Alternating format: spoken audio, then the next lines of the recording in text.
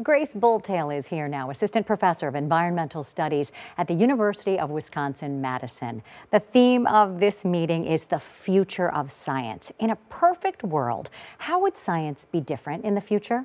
Science, broadly defined, has some limitations, particularly in work that is done with underrepresented communities. I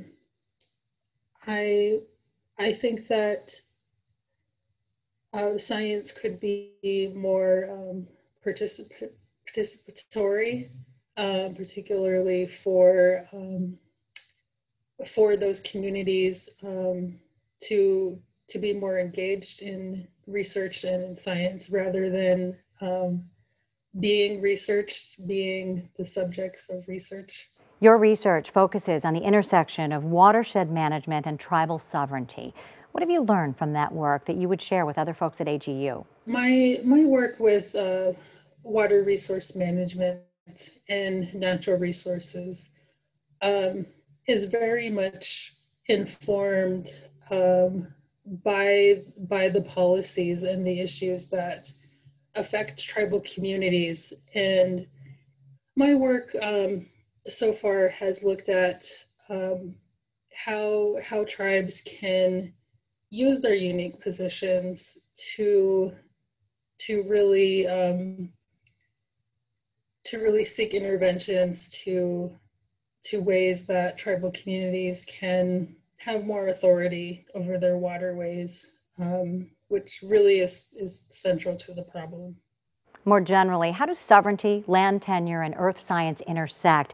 And what are some of the issues and opportunities? Tribes are uniquely positioned to manage all resources that are under their lands, water, timber, mineral resources.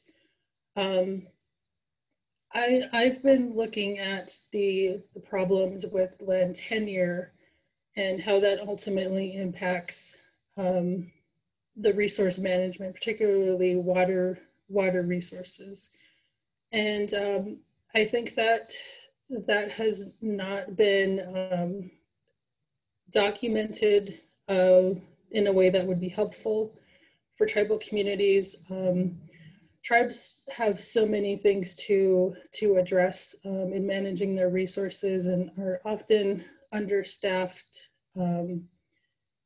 really have a little capacity to manage environmental programs, and then in addition to having other environmental impacts from resource development on or near their tribal communities.